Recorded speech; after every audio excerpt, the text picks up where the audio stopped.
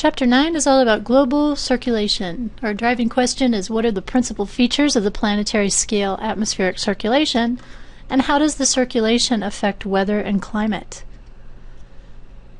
In an idealized Earth that does not spin around, the distribution of energy would take place like you see here.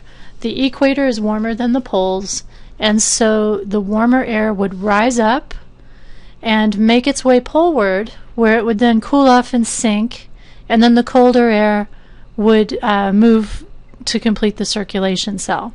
So we have rising warm air and surface divergence here at the equator, and then at the poles we have sinking air and this type of circulation cell, which, as we'll see later in this chapter, is called a Hadley cell.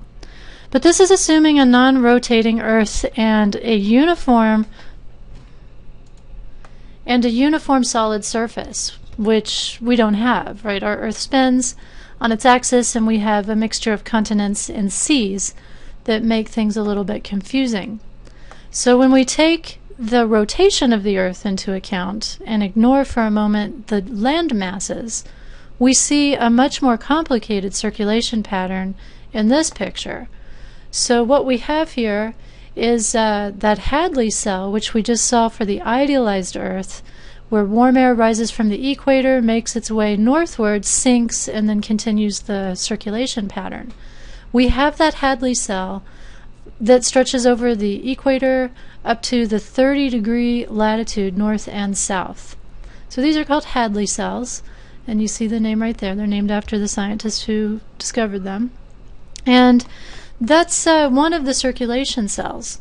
So what happens here when we have this surface convergence, so these, if you look at the direction of wind as it's circulating through these Hadley cells, it's converging here at the surface, uplifting and then spreading out, diverging aloft.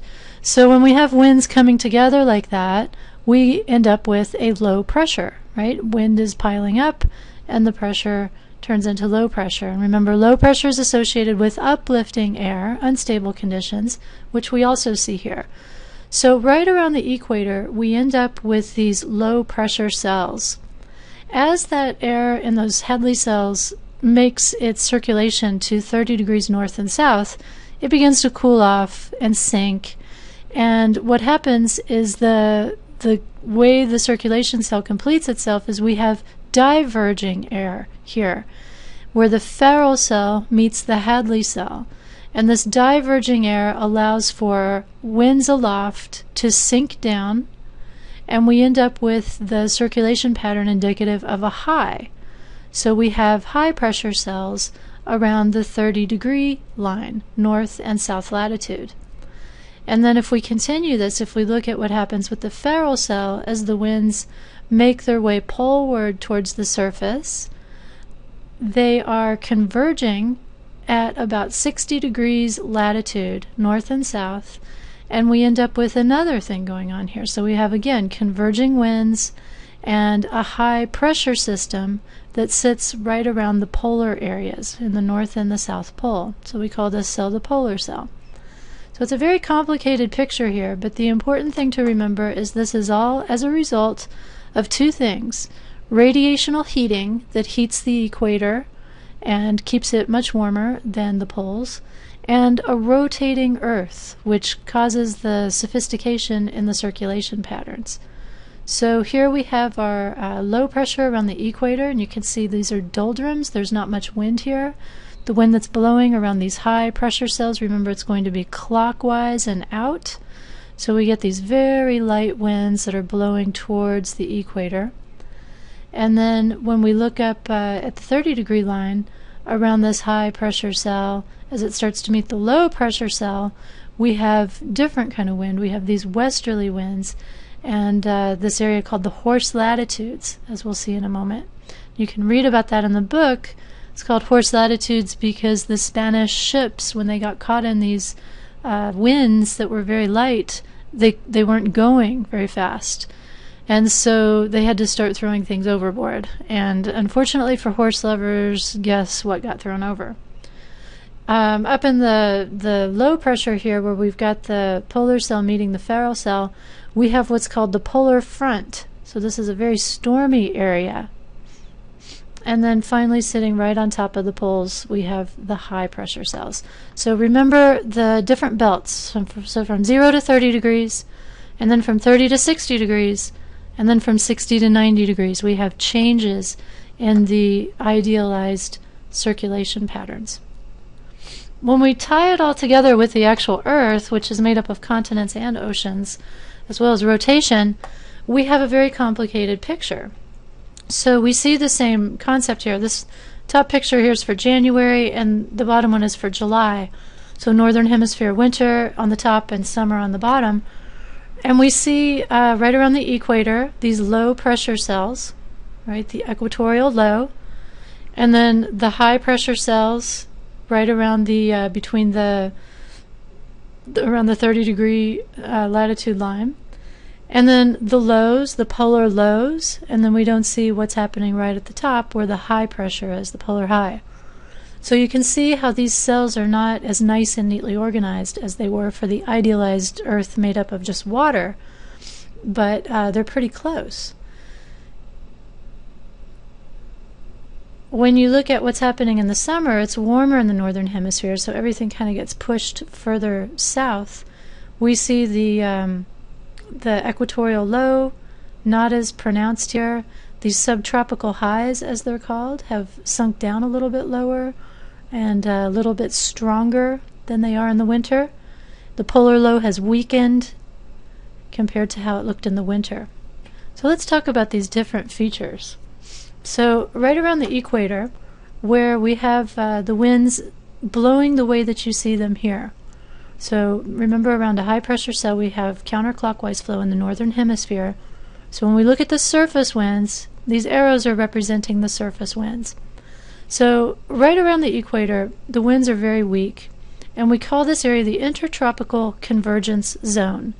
It's where the maximum heating has taken place, and we have that uplifting air and convergence happening. So converging winds, right, they kind of come together and cause that circulation pattern of uplift and the equatorial low.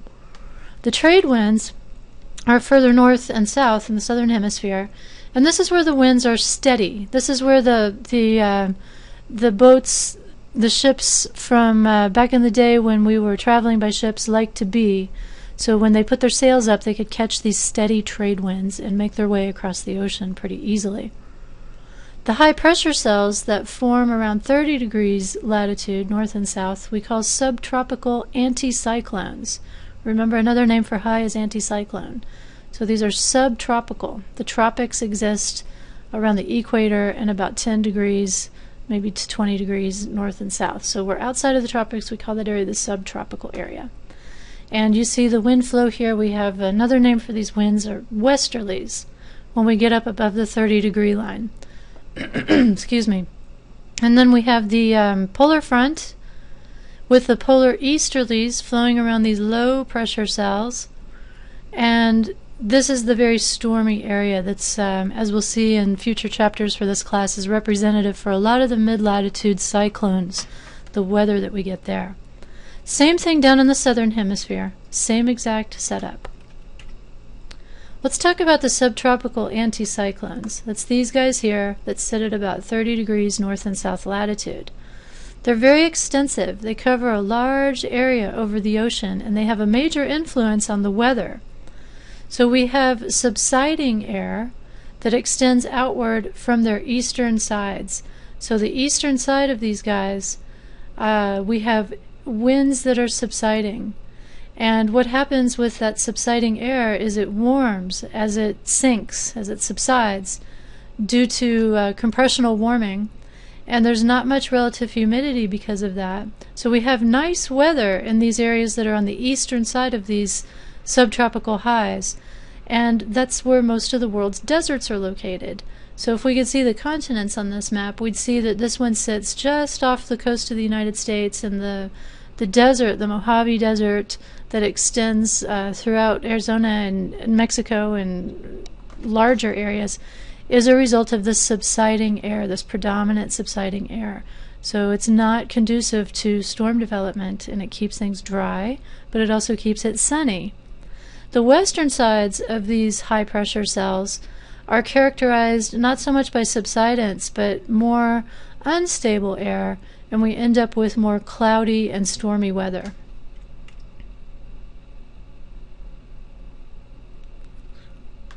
So those horse latitudes, remember, are up here around 30 degrees, where these pressure gradients are fairly weak and the winds are inconsistent and can be very weak.